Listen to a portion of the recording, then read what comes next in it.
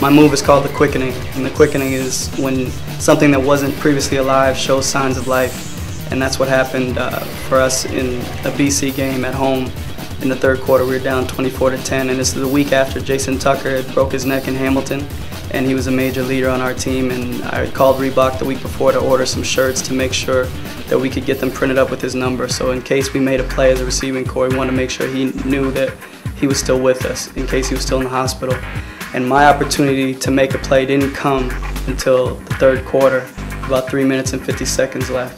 And I remember when I was a kid in Highlander, when we would cut the other immortal's head off and absorb all his power.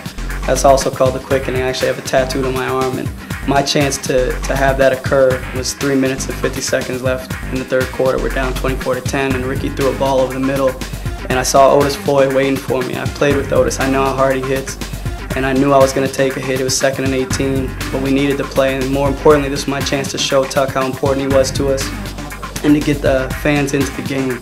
And so I went up for the ball and landed about 6 yards away after he hit me, but my natural instinct as a fighter is to get up and get up quickly, and I did. And Otis stayed down for a little bit of time, and I was able to lift my shirt up and show Tuck that he was with us. And it seemed like as I lifted my shirt up, the whole crowd, all 40,000 people stood up with me, and our sidelines was invigorated from it, and their sidelines was deflated. So that's why I named my move The Quickening, because we were a dead team prior to that and on the verge of flatlining.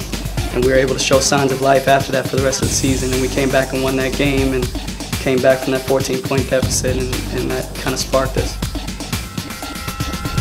Throw in, you've seen them have success in the red zone with the draw play.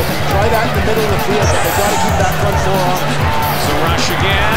Into traffic. Oh, what a hit, and he caught the ball. Kamau Peterson for Jason Tucker. Wow. My thoughts exactly. Kamau Peterson's going straight down the seam on this one. Ricky Ray lays it up, and I think we all cringed a little bit here, but Kamau Peterson